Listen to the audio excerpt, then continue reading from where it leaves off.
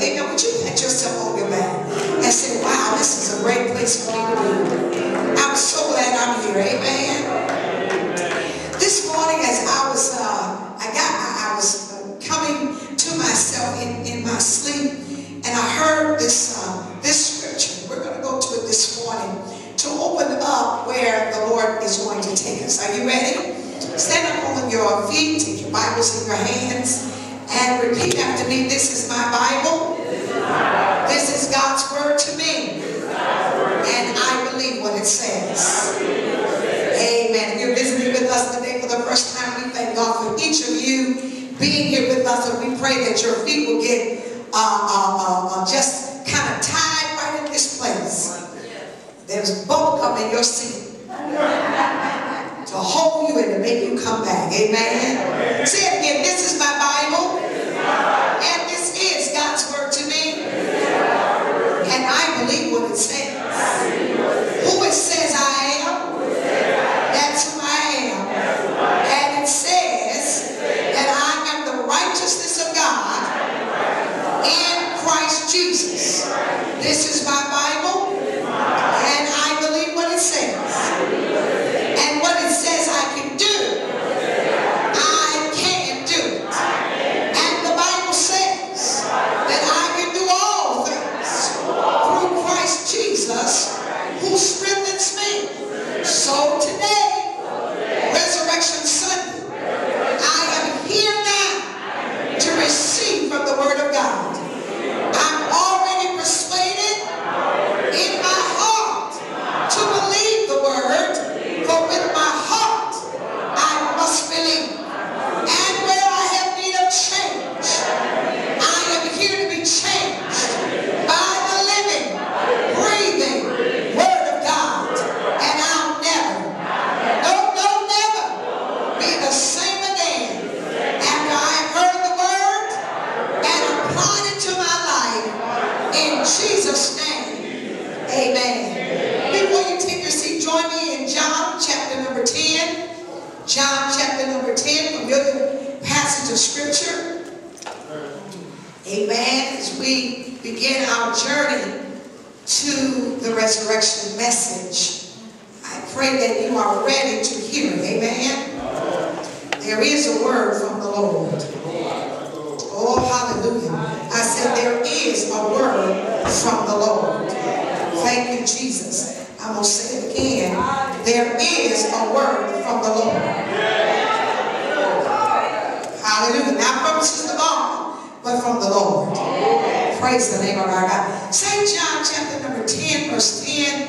And many of you know that. When you're there, say, I'm there. If you're not there, say, I'm on my way. God bless you. All right.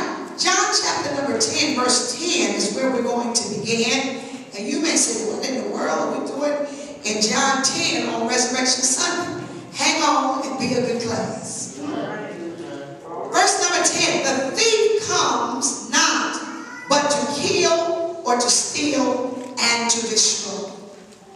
But I have come that they may have life, and that they may have it more abundantly. I want to read that again, and I want you to circle as I tell you to circle, if it's not already circled in your Bibles. Some key words and key elements of the message this morning are in this verse. The thief does not come except to steal, circle it, kill, circle it, and to destroy, circle it. Amen? Say that with me. Steal, kill, and destroy. But Jesus says, I have come that you might have life and have it more abundantly. Look at verse 11. I am the good shepherd, and the good shepherd gives his life for the sheep. Is that a good scripture? Yeah. Look at this, verse 14. We're just going to go through this chapter a little bit. I am the good shepherd. I know my sheep, and I am known by my own. Write that in your Bible. So good. That's so good. Amen. Verse 17 and 18. Therefore my Father loves me, because because I laid down my life that I may take it again. No one takes it from me, but I lay it down of myself. And I have power to lay it down, and I have power to take it up again. For this is the command that I have received from my Father. Is that good? Yeah. Somebody say that's real good. That's real. Say that's really, really good. That's really, really good. The thief cometh but to what? Steal, kill, and destroy. But I have come that you might have, say it loud, life. All right, now, the opposite of life is death. He said now, death is what the thief comes to bring.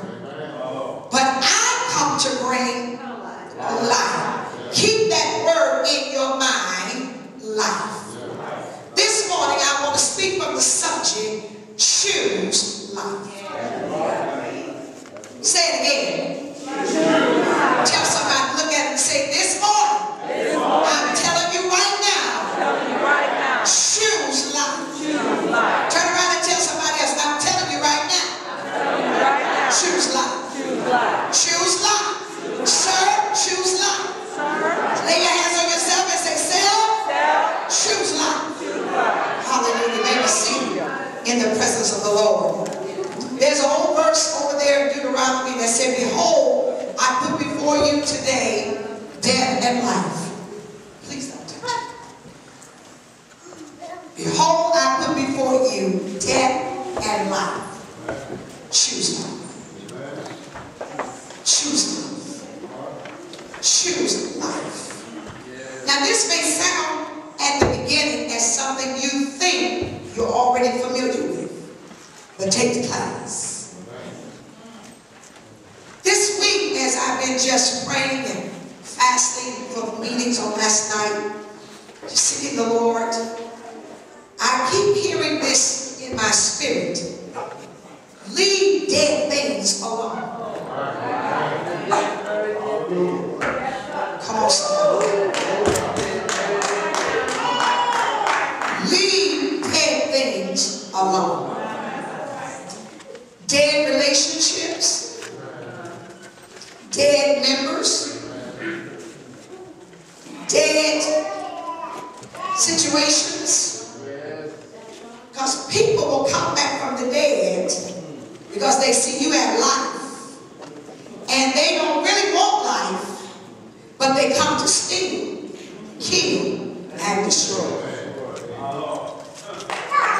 I remember when I was pastoring about 6 months, and we had a great influx of new people that had heard me on the radio, and I was really excited. And one young man came, and he kind of thought I was going to be his wife.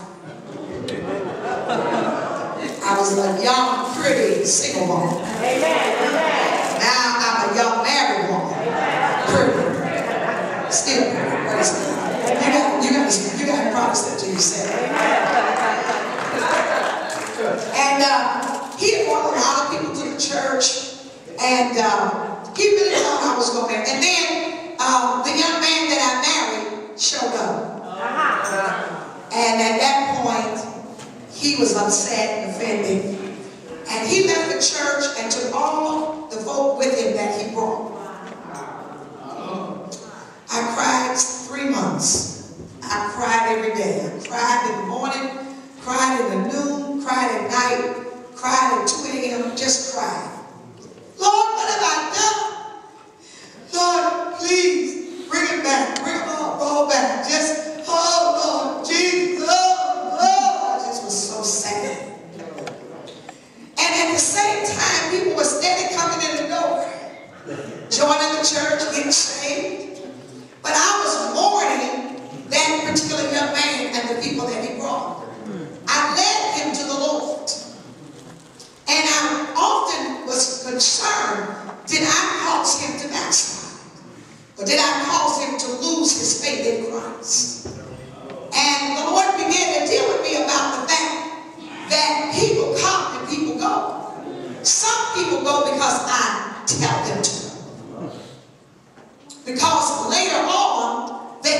cause a problem. And that was my first lesson in church growth. And then I began to experience different things, different ways, different things in my own life. I remember when I grieved my first husband. I mourned for years, grieving, mourning over that. I remember when I lost my first child. I had a miscarriage before Shannon. I grieved that. And I found out that as a human being, we have the propensity to crave dead things. Yes. Some people lose a mate and never move on. Never move on. Stay mourning. Stay in depression. Can't clean out the house. Can't move on. Can't have another good relationship.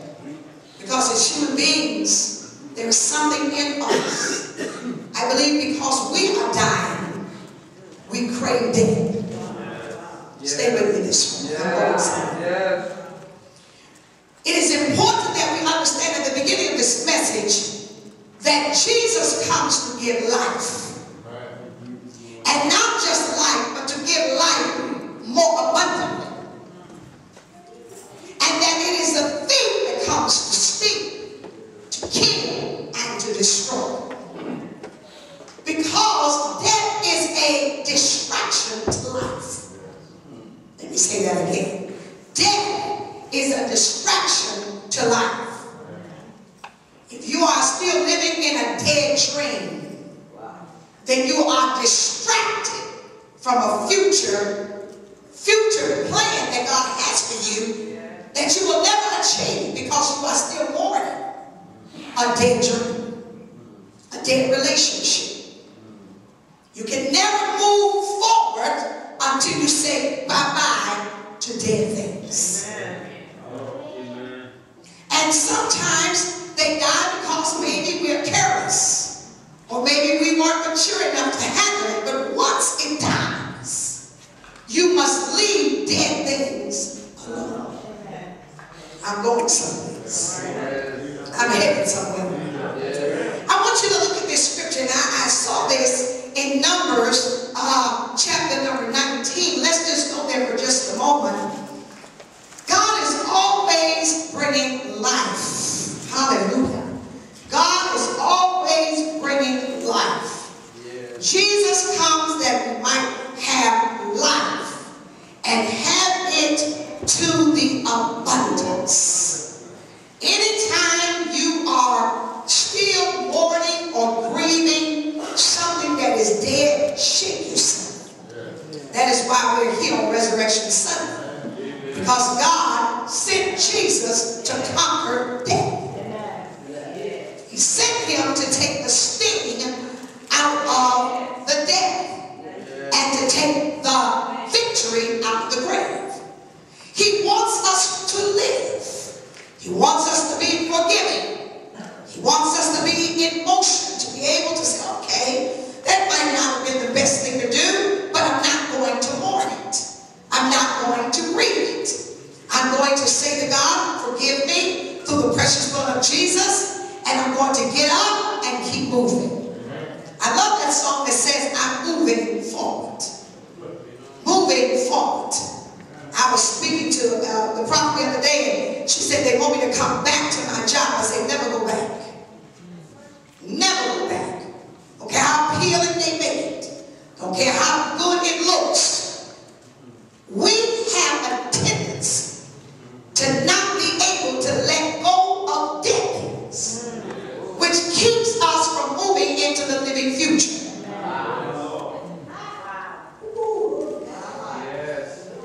And sometimes somebody had to pronounce it dead.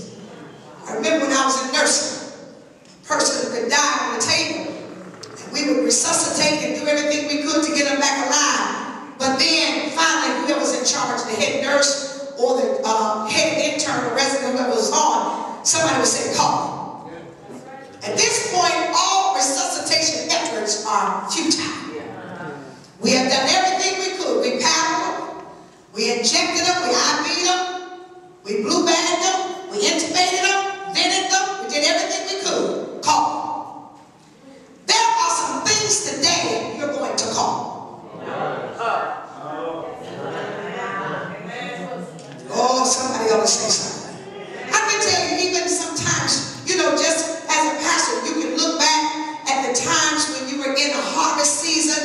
and you had all the full seats, and everybody was swinging from the rafters. And if you're not careful, you'll grieve it. You'll mourn it. You'll keep referring to it. I remember where we was. I remember where we going. I'm not talking about where we was. That was good. But that was 1987. That was 1988. It's 2013. God has something for me today. God has something in 2014. God